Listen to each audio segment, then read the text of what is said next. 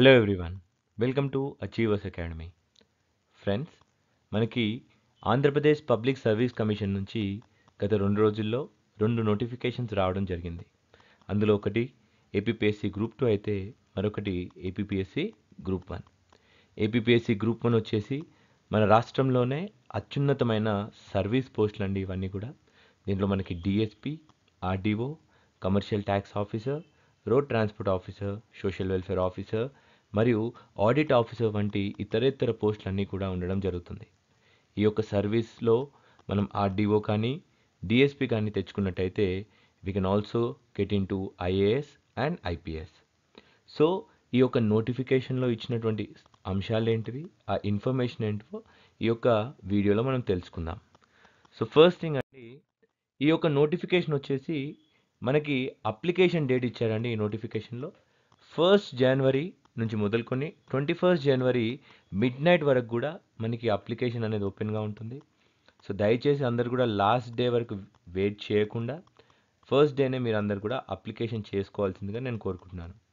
అయితే ఇక్కడ మీరు నోట్ చేసుకోవాల్సిన ఇంకొక పాయింట్ ఏంటి అంటే అందరూ కూడా ఓటీఆర్ రిజిస్ట్రేషన్ అనేది చేసుకోవాలి. ఏంటండి OTR? I'm sorry, okay, OTR registration అనేది అందరు కూడా తప్పనిసరిగా చేసుకోవాలి. 1 టైం రిజిస్ట్రేషన్ అనేది ఏపీపీఎస్సీ వెబ్సైట్కి వెళ్ళి అక్కడ మనకి వెబ్సైట్లోనే 1 టైం రిజిస్ట్రేషన్ అనేది ఉంటుంది. దయచేసి అక్కడ మీ వివరాలన్నీ కూడా మెన్షన్ చేసి ఆ రిజిస్ట్రేషన్ చేసుకున్న వారు మాత్రమే అప్లికేషన్ చేసుకోగలుగుతారు. లోకల్ కానివ్వండి, నాన్ లోకల్ కానివ్వండి, everyone should do this 1 time registration. 1 time registration ఎలా చేసుకోవాలో మనం ఇంకొక వీడియోలో డీటెయిల్గా తెలుసుకుందాం. అయితే ఈ యొక్క నోటిఫికేషన్ వచ్చేసి పార్షియల్ నోటిఫికేషన్ అండి. దీని యొక్క డీటెయిల్డ్ నోటిఫికేషన్ ఏంటండి? Detailed notification, okay, detailed notification వచ్చేసి మీకు 1 జనవరి రోజున రావడం జరుగుతుంది. ఎప్పుడండి? 1 జనవరి రోజున రావడం జరుగుతుంది. సో 1 జనవరి రోజు కేటగిరీ వైజ్గా ఏ పోస్టులు ఎవరెవరికి ఇవ్వడం జరిగిందో క్లియర్గా తెలుస్తుంది. అయితే దానికంటే ముందు ప్రస్తుతం ఉన్నటువంటి ఈ గ్రూప్ 1 నోటిఫికేషన్లో 81 పోస్టులు ఇవ్వడం జరిగిందండి. టోటల్గా 81 పోస్టులు ఇవ్వడం జరిగింది. ఈ యొక్క పోస్టులలో అత్యధిక సంఖ్యలో ఉన్నవి ఏమైనా ఉన్నాయంటే అవి DSP, deputy superintendent of police, DSP పోస్టులు 26 ఉండడం జరిగాయి. ఓకే, వెరీ వెరీ ఇంపార్టెంట్ ఇక్కడ.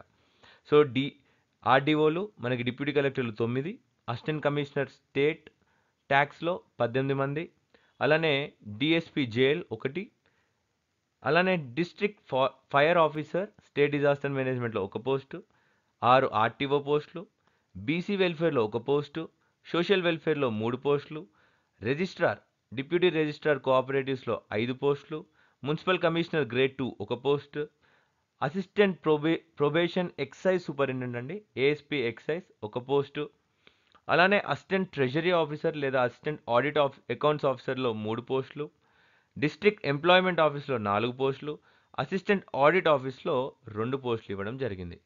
ఓకే, సో కేటగిరీ వైజ్గా నాకు తెలిసినంతవరకు కొన్ని కేటగిరీ వాళ్ళకి ఆ పోస్టులు అనేటివి ఉండకపోవచ్చు. బికాస్ రోస్టర్ పద్ధతి ద్వారా ఇవ్వడం జరుగుతుంది కాబట్టి ఉమెన్కి రోస్టర్ తీసేయడం జరిగింది, కానీ నార్మల్ రోస్టర్ మాత్రం కేటగిరీ వైజ్గా కొన్ని కేటగిరీలో ఓపెన్ కేటగిరీలో ఉండవచ్చు, ఉండను పోకవచ్చు. Okay, so next thing, important thing వచ్చేసండి, ఈ యొక్క నోటిఫికేషన్లో మనకి ప్రిలిమినరీ ఎగ్జామ్ ఎప్పుడు జరగబోతుంది అని కూడా ఇవ్వడం జరిగింది. ప్రిలిమినరీ ఎగ్జామ్ డేట్ వచ్చేసి 17th మార్చ్ 2024న ప్రిలిమినరీ ఎగ్జామినేషన్, అది కూడా ఆఫ్లైన్ మోడ్లో ఆబ్జెక్టివ్ ఓఎంఆర్ బేస్డ్ ఎగ్జామ్ అని క్లియర్గా వీరు మెన్షన్ చేయడం జరిగింది. అయితే ఈ ప్రిలిమినరీలో క్వాలిఫై చేసి మెయిన్స్కి ఎంతమంది వెళ్తారనేది మాత్రం కమిషన్ యొక్క డిస్క్రిషన్ అండి. ఆ కమిషన్ యొక్క డిస్క్రిషన్ బట్టి 1:15 తీస్తారా, 1:20 తీస్తారా, లేదా రెగ్యులర్గా మనకి ఏపీపీఎస్లో ఫాలో అయ్యేటటువంటిది 1:50 రేషియో, 1:50 రేషియో తీస్తారా అనేది మనం వేచి చూడాల్సిన అవసరం ఉంది. అయితే చాలామందికి కూడా ఈ యొక్క నోటిఫికేషన్ వచ్చే ముందు గ్రూప్ 1లో చాలా స్పెక్యులేషన్స్ అయ్యాయి మార్కెట్లో. మరి గ్రూప్ 1 యొక్క సిలబస్ చేంజ్ అవుతుంది, గ్రూప్ 1 యొక్క ప్యాటర్న్ చేంజ్ అవుతుంది, ఇప్పుడు మనకి డిస్క్రిప్టివ్ ఉన్న మోడ్ని ఆబ్జెక్టివ్ మోడ్ చేస్తున్నారు అనే చాలా స్పెక్యులేషన్స్ రావడం జరిగింది. అయితే ఆ స్పెక్యులేషన్స్ అన్నీ తప్పు అని చెప్తూ గ్రూప్ 1 ఎగ్జామ్ని ఇంతకు ముందు సంవత్సరాల్లో ఏ విధంగా అయితే వారు కండక్ట్ చేశారో, అంటే డిస్క్రిప్టివ్ మోడ్‌లో ఏ విధంగా అయితే కండక్ట్ చేశారో మెయిన్స్ ఎగ్జామినేషన్‌ని, అదే సిలబస్‌తో, అదే ప్యాటర్న్‌లో, అదే పద్ధతిలో కండక్ట్ చేయడానికి ఈ యొక్క కమిషన్ వాళ్ళు నిర్ణయించుకోవడం జరిగింది. అయితే ఈ యొక్క కమిషన్ వారు మెయిన్స్ ఎగ్జామ్‌ని మాత్రం ప్రిలిమినరీ ఎగ్జామ్ అయిన అనంతరం వాటి యొక్క రిజల్ట్స్ వచ్చిన తర్వాత డిసైడ్ చేస్తామని చెప్పడం జరిగింది. ఓకే. సో ఇది ఎలక్షన్ సంవత్సరం కాబట్టి ఏప్రిల్‌లో కొంత బిజీగా ఉంటుంది కాబట్టి షెడ్యూల్ అంతా. మనము మార్చ్‌లో జరుగుతుంది కాబట్టి we can expect the exam can be జూన్‌లో మెయిన్స్ పెట్టడం. వెంటనే లాస్ట్ ఇయర్ లాగానే ఆగస్టులో కల్లా రిజల్ట్ ఇవ్వడానికి ప్రయత్నం చేసినా చేయవచ్చు కాబట్టి సో అందరూ కూడా మీ యొక్క ఎగ్జామ్‌ని స్పీడప్ చేసి చదువుకుంటూ ఉండాలి. నెక్స్ట్ ఇంపార్టెంట్ థింగ్ అండి, మనకి బేసికల్లీ ప్రిలిమినరీ ప్యాటర్న్ మరియు మెయిన్స్ ప్యాటర్న్‌ని డీటెయిల్ సిలబస్ నేను తర్వాత ఎక్స్‌ప్లెయిన్ చేస్తాను. సో ప్రిలిమినరీ వచ్చేసి మనకి 2 పేపర్స్ ఉన్నాయి. Paper 1 and paper 2. పేపర్ 1లో మనకి 4 సెక్షన్స్ ఇవ్వడం జరిగింది. History and culture of India, constitutional social justice and international relation, Indian and Andhra Pradesh economy మరియు జాగ్రఫీ. ఈచ్ సెక్షన్ నుంచి మనకి 30 బిట్స్ వస్తాయండి. 30 బిట్స్‌కి ఒక్కో బిట్‌కి ఒక్కో మార్క్ ఉంటుంది. అంటే మొత్తం 30 బిట్స్‌కి 30 మార్కులు. అలా 4 సెక్షన్లు. అంటే మొత్తం 120 క్వెషన్స్‌కి 120 మార్కులు ఉండడం జరుగుతుంది. సిమిలర్‌లీ మనకి పేపర్ 2లో మనకి జనరల్ యాప్టిట్యూడ్ అనేది ఉండడం జరిగిందండి. జనరల్ యాప్టిట్యూడ్‌కి వారు 60 మార్కులు ఇవ్వడం జరిగింది. ఓకే. జనరల్ యాప్టిట్యూడ్‌కి 60 మార్క్స్ ఇవ్వడం జరిగింది. దాంట్లో general mental ability, administrative and psychological abilities అనేది ఉండడం జరిగింది. సో నెక్స్ట్ సెక్షన్‌లో మనకి సెక్షన్ బిలో 30 మార్కులు సైన్స్ అండ్ టెక్నాలజీకి ఇవ్వడం జరిగింది. ఇంకో 30 మార్కులు కరెంట్ అఫైర్స్‌కి ఇవ్వడం జరిగింది. సో టోటల్లీ 120 క్వెషన్స్‌కి 120 మార్క్స్ ఇవ్వడం జరిగింది. 120 మినిట్స్ టైం కూడా ఇవ్వడం జరిగింది. అయితే ఇక్కడ చాలా ఇంపార్టెంట్ పాయింట్ ఏంటి అంటే అండి, మన ప్రిలిమినరీ ఎగ్జామినేషన్‌లో ఏపీపీఎస్సీ ప్రిలిమినరీ ఎగ్జామినేషన్‌లో నెగెటివ్ మార్క్స్ ఉన్నాయి. నెగెటివ్ మార్క్స్ ఎంత అంటే 1/3 of the total marks are negative. అంటే ఒక్కో క్వెషన్‌కి ఒక మార్క్ వస్తుంటే ఒక తప్పు క్వెషన్‌కి మీకు 1/3 వంతు మార్కులు తప్పు అవుతాయి.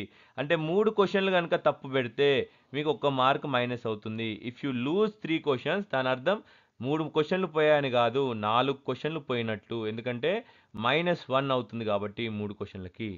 సో జాగ్రత్తగా తెలిసిన వాటికి మాత్రమే కరెక్ట్‌గా పెట్టాలి. తెలియని వాటికి బబుల్ చేయకండి. So this is your preliminary paper. ప్రిలిమినరీలో మనకి 2 పేపర్లు ఉంటాయి. ఫస్ట్ పేపర్లో 4 సెక్షన్లు, ఈచ్ సెక్షన్ 30 మార్క్స్. సెకండ్ పేపర్లో 2 సెక్షన్లు, ఈచ్ సెక్షన్ వచ్చేసి 60 మార్క్స్. సెక్షన్ 1లో మనకి 2 సెక్షన్స్ ఇచ్చారు. సెక్షన్ 2లో కూడా 2 సెక్షన్స్ ఇవ్వడం జరిగింది. Very very important. సో అలానే నేను ఇంతకు ముందుగా చెప్పినట్టుగానే మెయిన్స్ వచ్చేసి డిస్క్రిప్టివ్ మోడల్లో పెడుతున్నారు. కిందటి సంవత్సరాల్లో ఏ విధంగా అయితే గ్రూప్ 1 నోటిఫికేషన్‌ని కంప్లీట్ చేశారో అదే విధంగా చేయడం జరుగుతుంది. అయితే ఈ యొక్క గ్రూప్ 1 ఎగ్జామినేషన్‌లో మనకి 2 క్వాలిఫైయింగ్ పేపర్లు, ఒక 5 కంపల్సరీ పేపర్స్ అనేటివి ఉండడం జరిగింది. Okay. So క్వాలిఫైయింగ్‌లో Telugu and English అనేటివి క్వాలిఫైయింగ్ పేపర్స్ అండి. ఓకే.